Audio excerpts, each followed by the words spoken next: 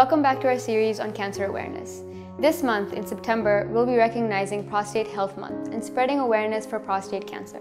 This is the second most commonly diagnosed cancer in men worldwide.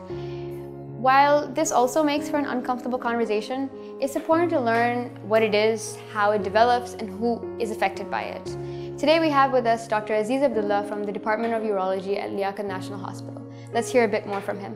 अस्सलाम वालेकुम, मेरा नाम डॉक्टर अजीज़ अब्दुल्ला है। मैं consultant urologist and head of department urology Liaquat national hospital और मेडिकल कॉलेज में काम करता हूँ। मैं आज प्रोस्टेट के बारे में आपसे बात करूँगा, खुसूसन प्रोस्टेट कैंसर के ऊपर। प्रोस्टेट एक ग्लैंड है जो मर्दों में मसाने के मुंह पर होता है और उम्र के साथ वो बढ़ता है। जब वो बढ़ता है तो पेशाब के रास्ते को में तंगी करता है और रुकावट करता है। अब नेक्स्ट सवाल ये पूछा जाता है कि ये इसमें कैंसर कैसे आ जाता है। कैंसर जैसे दूसरे ग्लैंड्स में भी होता है, इस तरह प्रोस्टेट में भी कैंसर हो सकता है।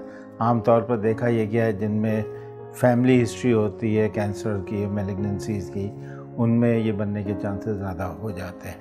और सिर्फ मर्द हज़रात में प्रोस्टेट होता है और उनमें ही इनमें कैंसर बन सकता है।